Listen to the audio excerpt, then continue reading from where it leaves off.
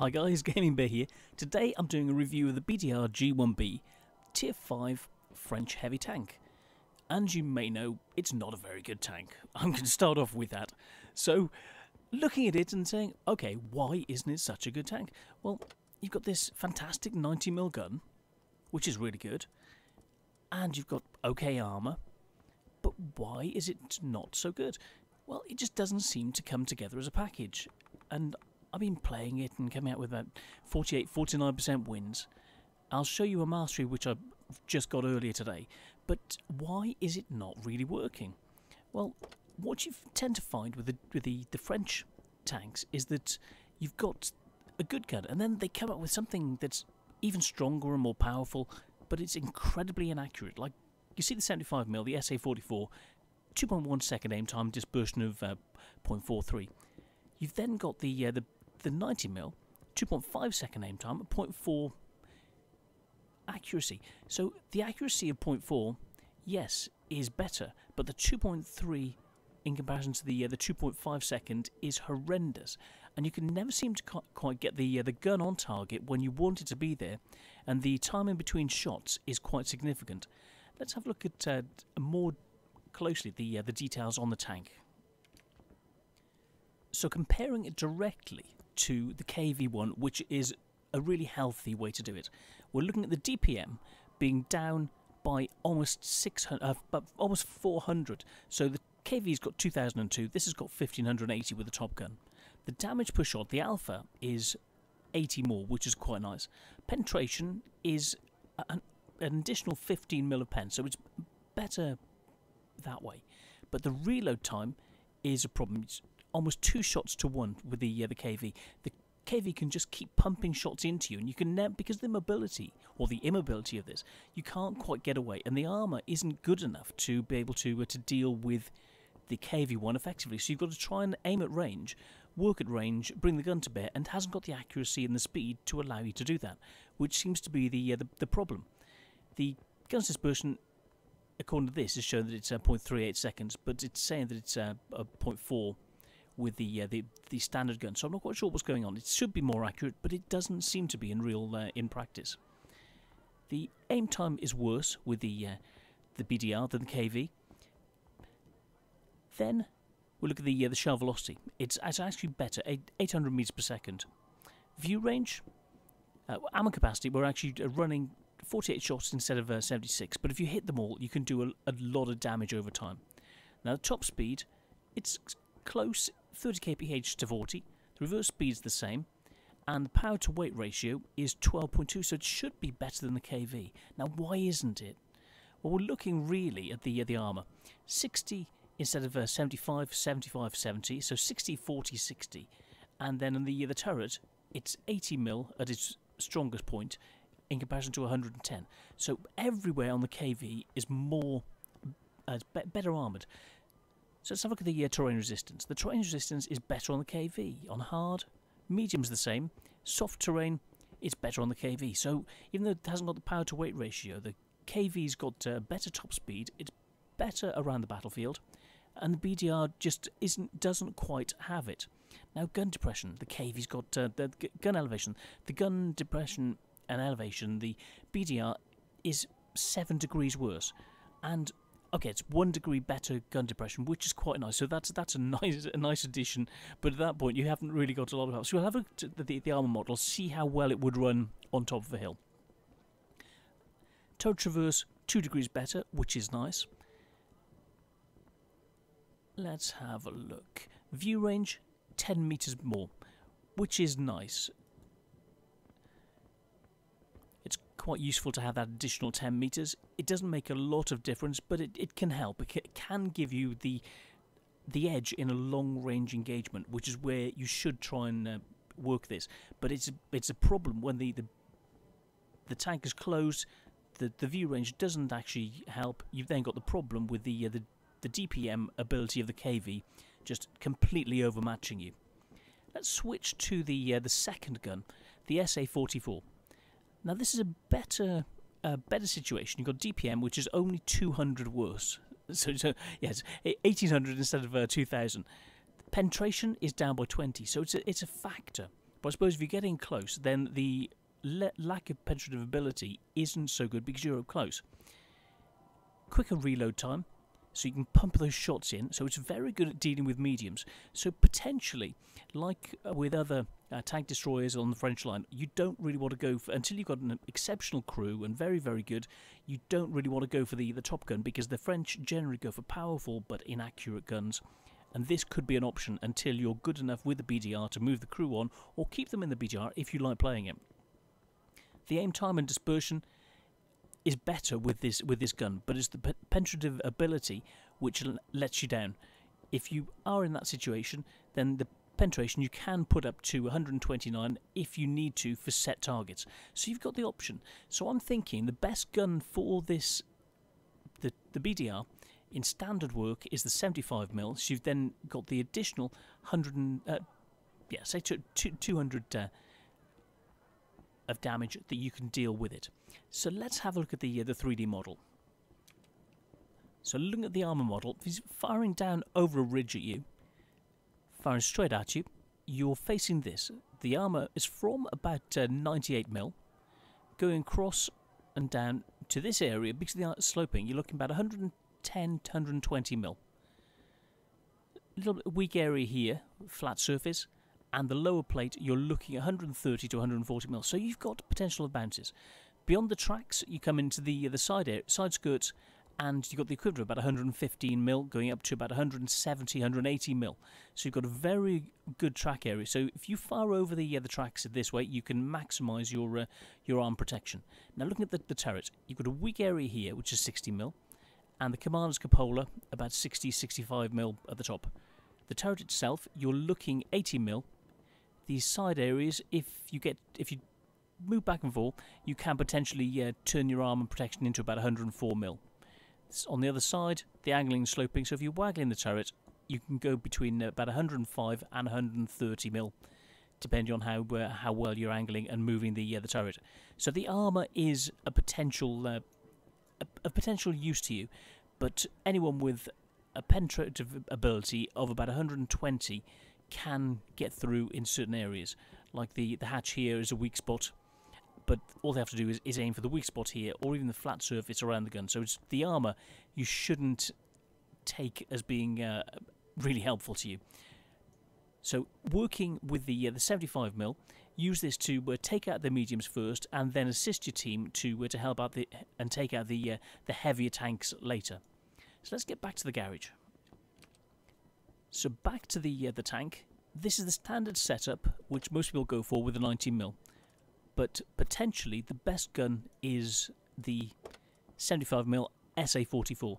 So we're going to do show a game in a minute of how you can get a mastery in this with the top 90mm gun, and then in future I'm going to try and run this with the 75mm, and we can see how well it actually works, and if it's better at winning with the 75mm in comparison to the 90mm, that if that DPM advantage that the 75mm gives you over the 90 is worth the extra penetrative ability that you get with the 90mm. So we'll work out the best way of doing this, but I've got a feeling that the 75mm will be the best option for you. So let's get into that replay. Okay, let's get into that game. So we're on Ensk, and it's a tier 5 game. So Churchill 3 is opposing, and KV as well as an OI are opposing us. So let's see what we can do from here. So I'm going to head over to this area around about J3, use the buildings there to control the centre, see what we can do, and use the penetrative ability, trying to keep the tank at range, and use the gun to be, well, to penetrate and kill your opponents. So let's see what we can do. So speed up slightly, move into position. Watch out for the little toldy dude. So come in, fire over, get set up, ready for them coming in.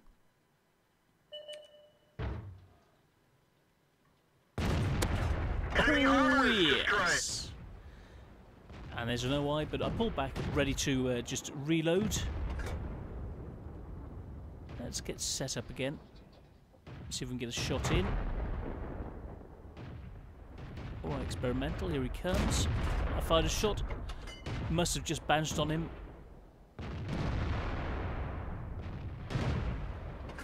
Ricochet.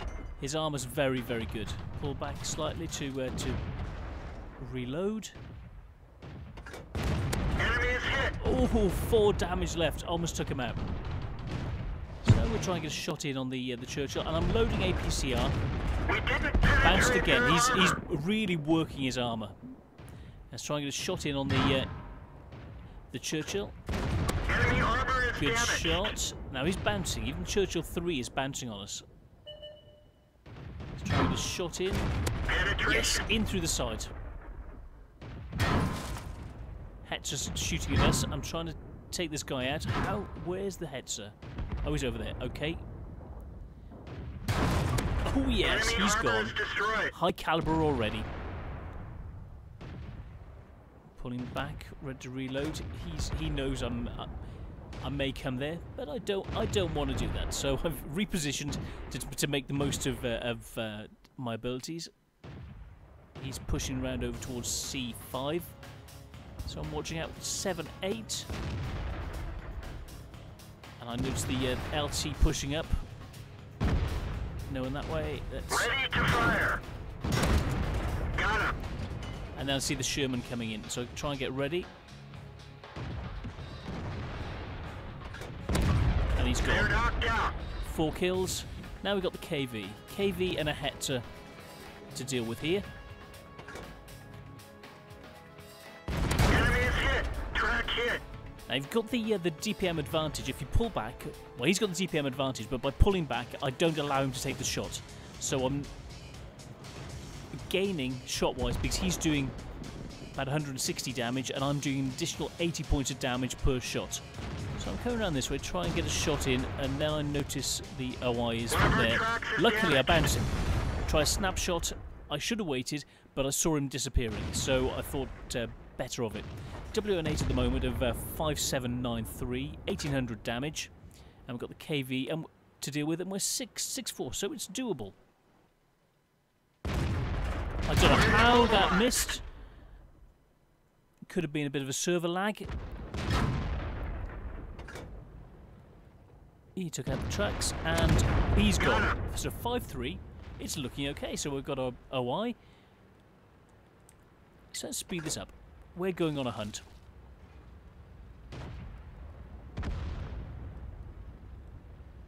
Four, 3. He's just taken out the SFL. So just ask for this cruiser to scout, just so we know where they are. Let's speed up a little bit. Shots in. No. Move up. See what we can do. I'm trying to swing round.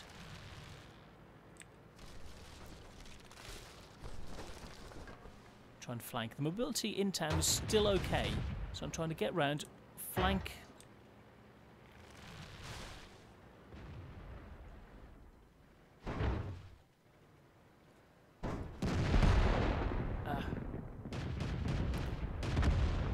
Crusades, he's doing a good job. So we've got the F30 to deal with. And see 26 kph. So I'm going to try and flank slightly out to the left. Don't know where the OI is at the moment, so it's now 2 on 1.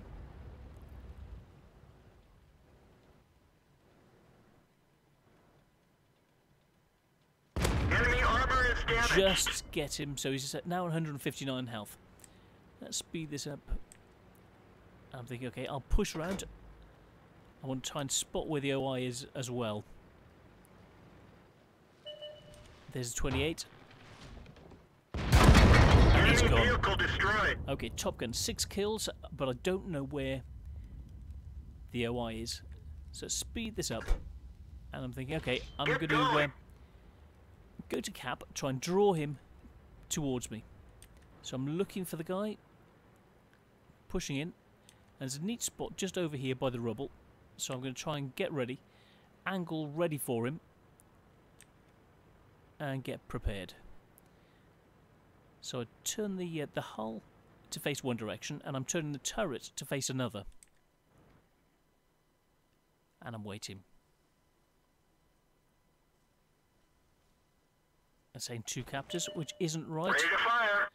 So there I am, ready, and it showed that it was aiming at him. I fired, and that should have taken him out. But as you saw with the reticule, it showed that it was on him, but it must have been a server lag. And I fired, and it just missed the front of his tank, which lost us the game. That could have potentially, that one shot, which I thought was on target, could have won us the game. 7 kills, fantastic game. But because of a bit of server lag, I didn't kill him and he took me out instead. So a bit of a pity, but that's how you can get a mastery in this tank and just give it that little bit longer so you don't get the server lag. But I didn't want to risk him shooting me and I thought I was on target, so that's just a pity. So let's have a look at the post-game stats. WN8 9925, so quite good. Top Gun, high caliber, ace tanker. Not a bad show. Killed 6 enemy tanks and managed to do almost 2,500 damage. So quite an okay show, as you saw. So let's see. 726 base experience for a loss, and full details: 17 shots, 13 hit, 11 penned. So quite a good penetrative ability. The problem with the gun is the inaccuracy, and as you saw at the end, I had a server lag, which caused a bit of a problem, so I didn't take him out on the one-on-one, which is a real shame, but that sort of thing is what you need to watch out for, and it could happen to anyone. So, credit-wise, 44,000, plus a bonus, and we broke even. Experience, 1,089, plus a bonus to give us 1,701 experience. So looking at the tank itself, is it... let's have a look at bounces. Do we bounce any shots? We managed to bounce 1,000 points, so it was effective. You saw the tank itself is quite a good, effective tank, and it's good around the battlefield. You have to be able to bring it on target, which is helped by the enhanced gun lane drive and the ability to see these optics give you a view range of 377 meters, which is very useful. So this is how you can get a mastery in the BDR G1, leading you up to the next tank for the ARL 44. So we'll have a look and move on to that at a later stage. But this is the BDR G1. That 90mm is very effective. Standard pen 135mm, but it's 90mm, so it can help with the normalization of the rounds because of that normalization ability of the standard shells. With the APCR, bumping the penetrative ability up to 175 to allow you to get through tougher targets at range with the 90mm. Okay, we're going back. We put the Tier 5 75mm, the SA-44 gun on. Let's see how well this works. It's in a Tier 6 game, 32% win chance. Let's see how well this rocks or not. So let's see what we can actually do. So we're Tier 5 in a heavily Tier 6 game. There's a lot of medium action, so let's get into a position to be able to assist the mediums. If they're pushing into town, we've got an OI and a 150, which this gun is going to struggle with penetrating even a little bit. So I'm going to help with the Cromwells and against the Type 58 and the 3002. Use the additional DPM of this gun, and being able to hopefully help hold the medium area and help the let's get this show on the road. The SPGs to win the game. So we're going to move up behind these buildings and try and get into a position so we can work and allow the aim down, use this gun depression to allow us to shoot over the ridge and be able to assist the team. So if we can get spots from the Chaffee, hopefully see how fast this aims now with the additional aiming, and this being a slightly faster to aim gun. So let's go up the ridge a little bit, angle slightly, see if we can get some bushes in between us, keep spotting over towards D0 and aim into the centre. Try and get spots from the Chaffee, assist the medium, Matilda 4. Let's pull back a bit more. Can we still get the gun down? That's the best we can do. Need a bit more. There we go. Right.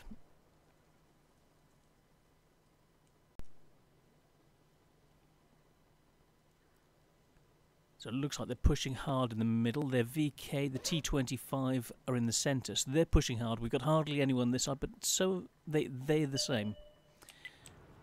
OI's pushing in, so we will push in to assist. So the mobility coming up to that top speed of 30 kph, 32, 33. So the mobility's okay. So let's see what we can do. So look at the size of the gun reticule as we're moving. It's quite horrendous. So you don't want to be firing at range. You want to be able to get into position, use the gun at range. Here we go, 58, which we were hoping to deal with.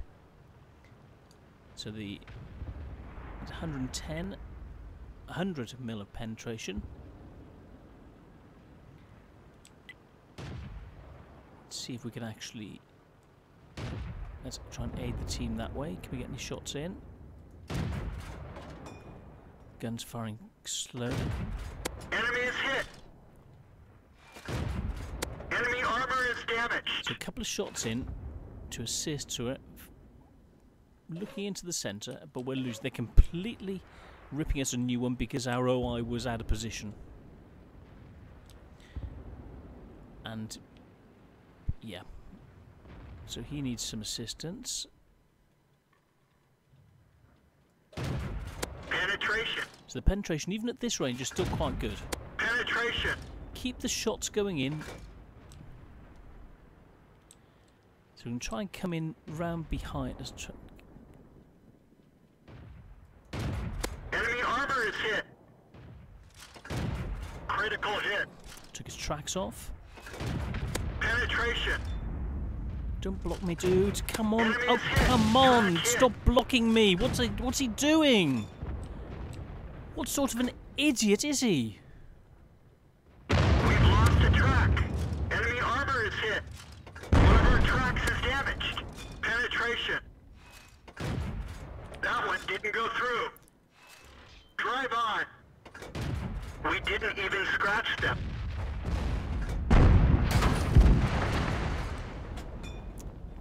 Team of idiots. Ricochet. See, the 90 mil would have given us a chance of doing something. Critical hit.